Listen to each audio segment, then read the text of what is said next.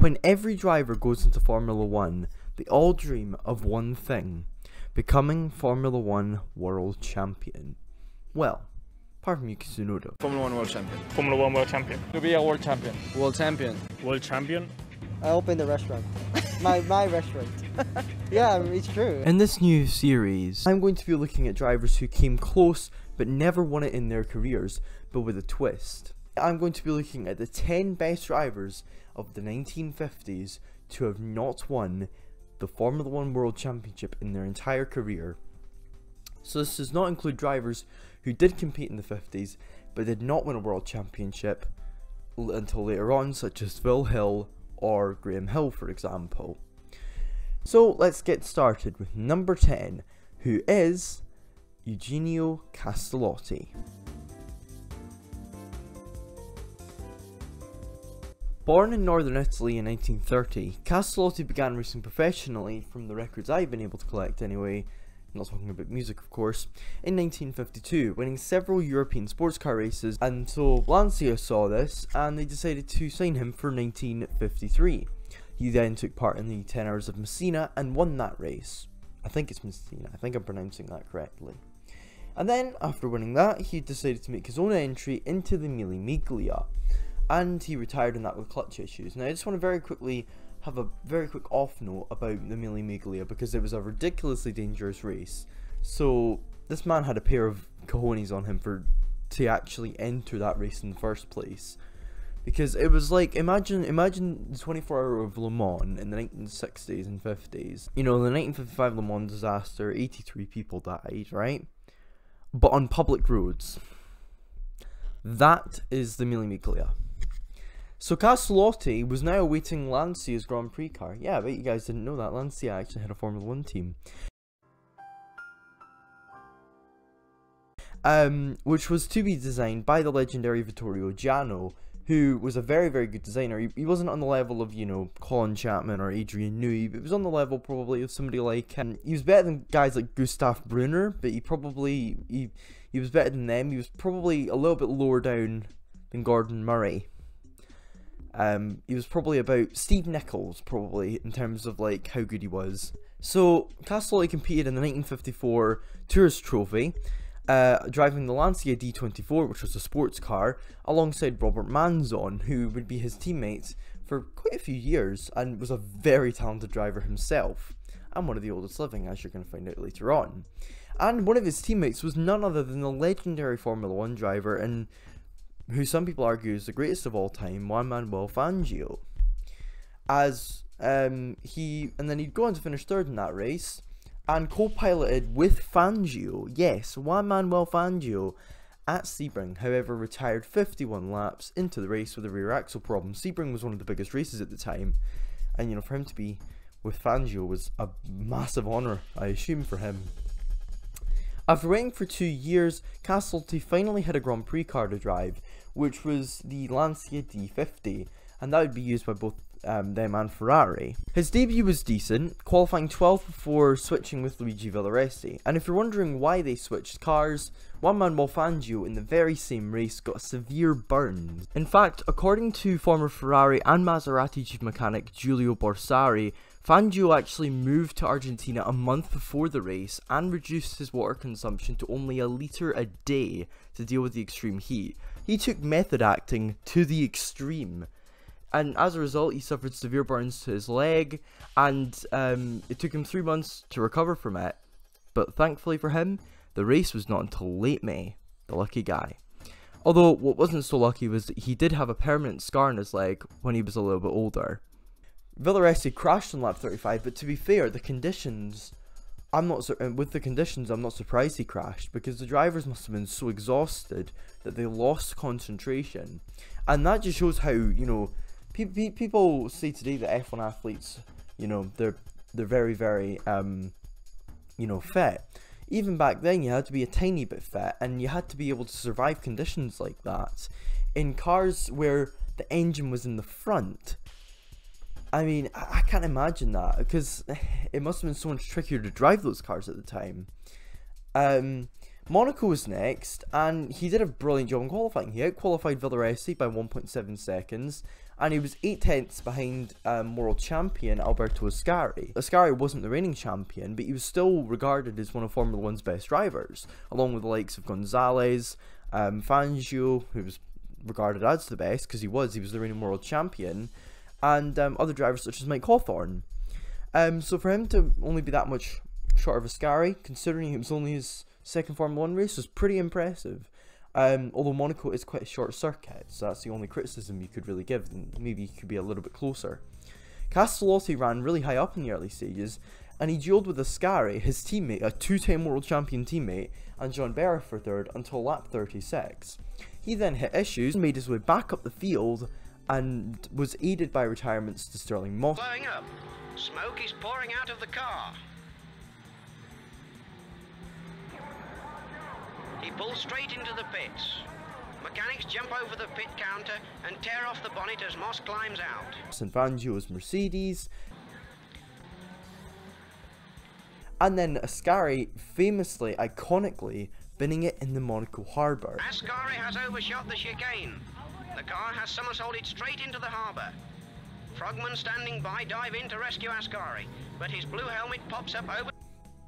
Castellotti came home second, behind Maurice Trintignant some 20 seconds back, but he probably felt he could have won that race because he had the pace and he was quicker than Trintignant over the weekend. He just had that bad luck where he had those problems in the middle of the race. His momentum continued as he qualified on pole in only his third Formula 1 race for the Belgian Grand Prix. His pace over one lap did not come into the race though, as he was running third behind the silver arrows of Moss and Fangio. Still, but Moss has taken second position from Castellotti in front of Kling, Berra and Farina. Then Hawthorne, Trintignant, Meirez, Pediza, Rosier and... Until a gearbox issue, error, problem, I'm going to be using those words a lot today, on lap 16, which was a common problem at Spa-Francorchamps because of the nature of the circuit. Halfway through the season, he was 6th in the standings behind Indy 500 winner Bob Swickert, who was, not a Grand Prix driver, so you'd say he was 5th out the Grand Prix drivers, as well as Giuseppe Farina, Trintignant, and Fangio. And Moss as well. Moss was 5th in the standings. So that's a pretty good pedigree of drivers. You got 2 world champions, a Grand Prix winner, and a consistent. You got a couple. I think he had gotten 1 or 2 podiums at that point in the season, Moss. But then later on, of course, he did a little bit better. He won an entry, but we'll talk about that later. However, it was at this point where Castellotti may have thought for a brief moment that his Formula 1 career might have come to an end at some point anyway. At this stage anyway. Maybe later on he'd come back, as Lancia pulled out of Formula 1 due to a number of reasons, a combination of financial issues and unfortunately the death of Ascari, as Ascari had passed away just a few days after the Monaco harbour crash, as I think it was Castellotti himself was testing a sports car and he was good friends with Ascari. Ascari decided to get in and do a couple laps, and despite being very superstitious, he didn't follow his superstitions and unfortunately lost his life at the very corner, which is now named after him, Ascari. So as a result of this, most of what was left of Lancia went to Ferrari. It was resourced into Ferrari. And so Castellotti came along with them and became one of Ferrari's drivers. He debuted for them in Zandvoort and qualified 9th. He'd finished 5th after retirements to Peter Walker, Carl Kling and Trintignant. So now he was tied 5th with Swickert in the standings and closed in on Trintignant and Farina, as Moss was pulling ahead because this was when he started to find form for Mercedes. He had finished just 3 tenths behind, a couple tenths behind Fangio in the Dutch Grand Prix. So now he now realised his targets were Farina and Trintignant to chase down in the standings, because Farina had suffered from injuries such as crashes in the Mille Miglia and the Supercorte Maggiore Grand Prix at Monza, which left him to withdraw from the rest of the season, so he'd only done 3 races. So entry came and Ferrari struggled desperately, as Castellotti was the highest qualifying Ferrari in 10th. It was a poor race for Ferrari in general, with Castellotti retiring on lap 16 and then finishing in 6th with a shared drive with Hawthorne. So he basically got he didn't even get points, because only the top 5 got points at that point in Formula 1 history. And if you had a shared drive, you'd get half the points. So he finished in 5th, he'd get 1 point, and so on and so forth.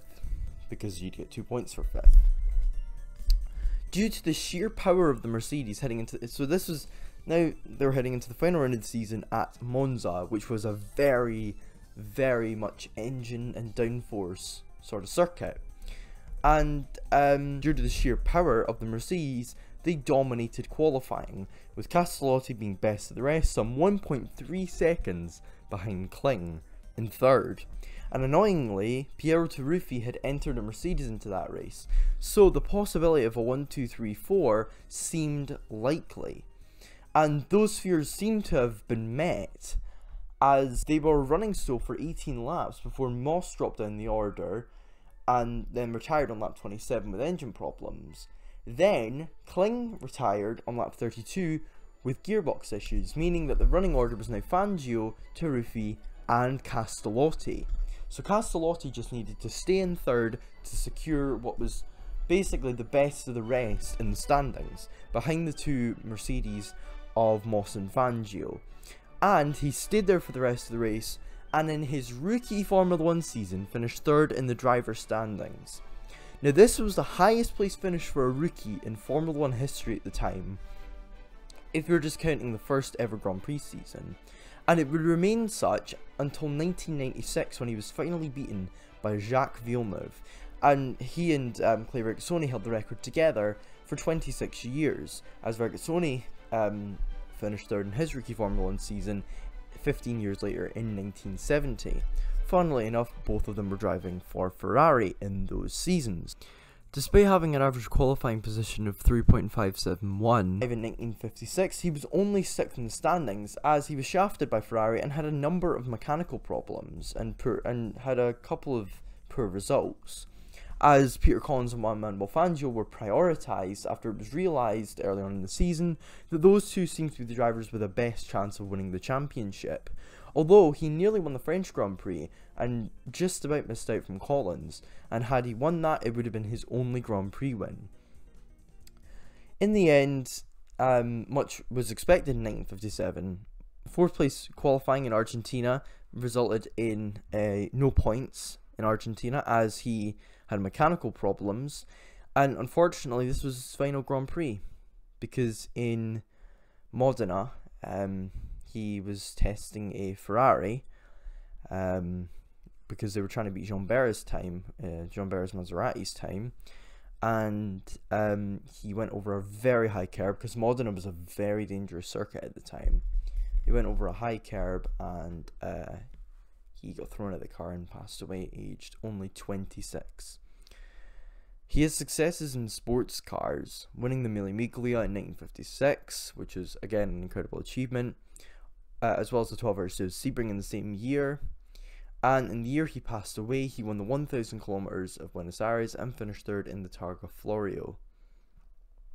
He is considered one of Formula 1's finest not to have won a Grand Prix, and is number 10 on my list. Thank you guys so much for watching. Like and subscribe, and go and check out the Formula Nerds article, which was written on the very same topic, albeit with a few different changes to it. Thanks for watching, like and subscribe, and I'll see you all in the next video, which will hopefully be part 2, which will be out eventually. It's the first time I've done a video in a while, so sorry if the editing isn't great. Again, like and subscribe please.